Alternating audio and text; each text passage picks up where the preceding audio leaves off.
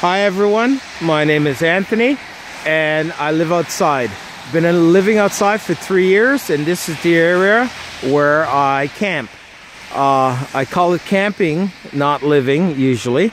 And there is the train up there and the highway down there, the bridge and some vacant land. And I came to this area about 3 years ago, set up camp here.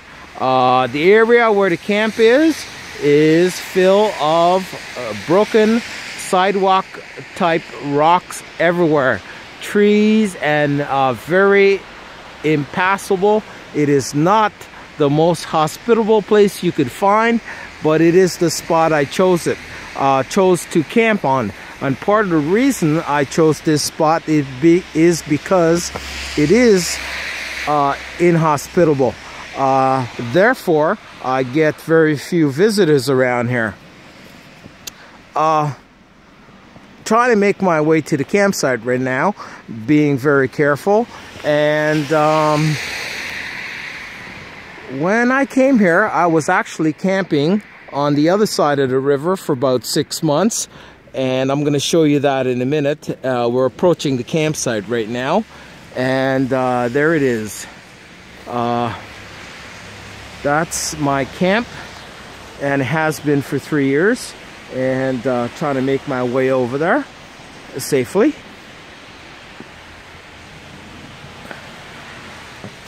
Now, before I show you the campsite, which is right there, I'm going to show you the rest of the area here, and then we'll come back to this.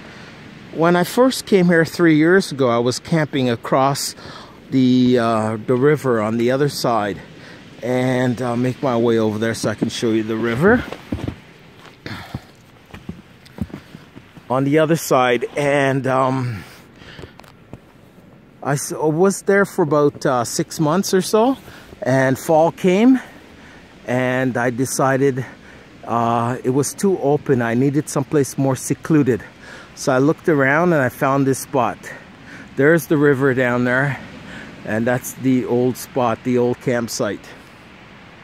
Now I'm over here, I'm looking around, looking for a place that is flat, or relatively flat, that I can set up camp on. And the only place I found in this whole area was this spot right here.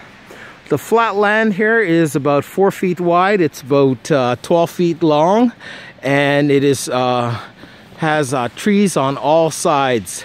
So unless you want to cut some trees down, and move some rocks, that's all the flat land you've got. So I decided I wasn't going to cut any trees down, and I wasn't going to try to move any rocks. And I decided to make the best of what I have here. The first thing I did when I came here was I put 4 skids down on the floor. And the skids allow me to be above the ground for winter, and obviously for snow, rain, runoff, melt off, water. Nothing gets wet in here. So the first thing I have going here is seclusion. I'm all up here all by myself. I don't get disturbed. The second thing I have going for me is that I do have a little bit of a part-time job. I do make money, so that allows me to get the third thing I got going for me. The third thing I got going for me is right there, which is propane. I have a couple of propane tanks, and I also have a bucket, and the bucket is for the washroom, and it's right there. I have everything is covered in snow, and I have some dresser outside. As I said before, the campsite was built on top of 4 skids, and 3 of them make up the campsite dwelling. The 4th one is a landing pad that I'm standing on right now, and there's a front door. It's a plastic corrugated kind of a sign that they use for voting, and there's also a door that I cut, and that's the front door. we're gonna go inside the campsite. Actually, before I go in, have a look at it. It's all covered in snow on all sides.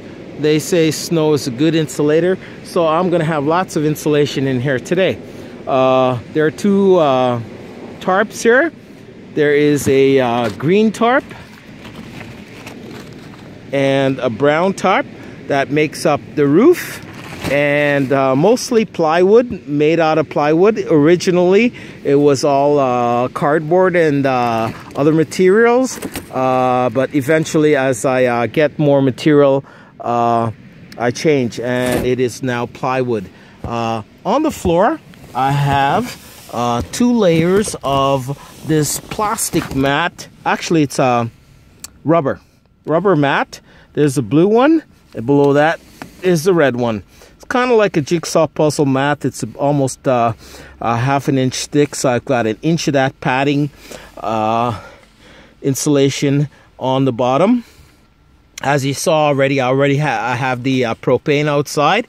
I've got shelves on one wall with all my groceries that the animals can't get into, bottles and cans, stuff in like rice in hard containers, all kinds of shelving on the inside. On the other side, I have hooks so I can hang my coat and whatever. There's a look at my mattress. Is a nice thick foam mattress, and that gives me a lot of comfort in there for sleeping. All of the shelving is hung off the ceiling, including the cooking area. The cooking area, the shelving in that area, I'm going to move inside. The shelving in the cooking area is made from metal and stone, including some marble.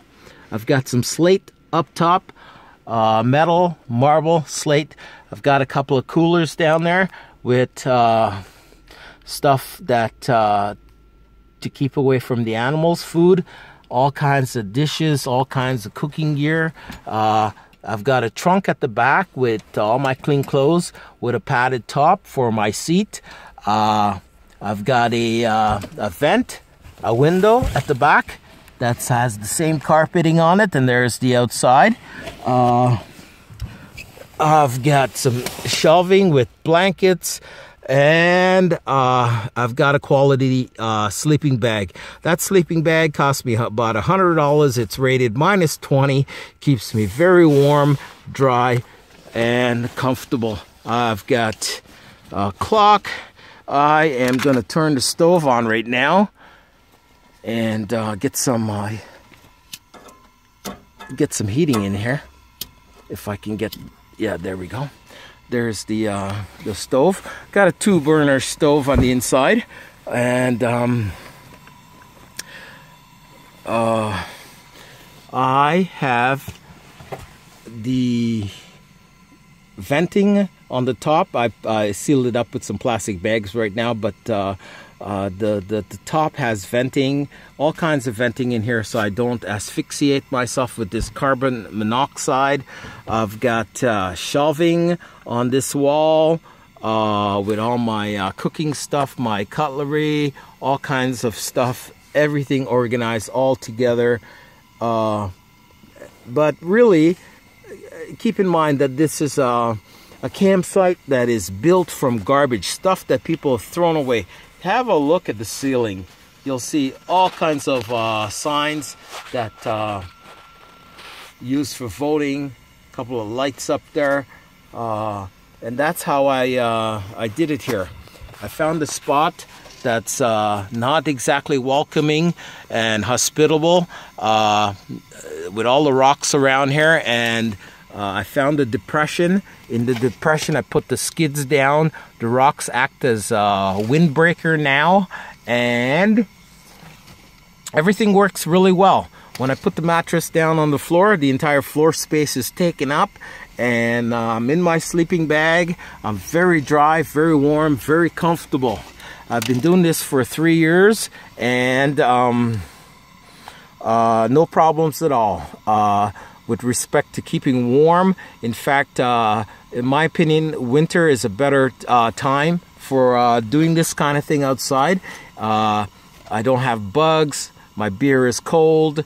My food can stay for days, just like in the fridge. The snow is out there. I can melt the snow and make water, wash dishes, wash myself up, brush my teeth, all kinds of stuff that is much more difficult in the summer.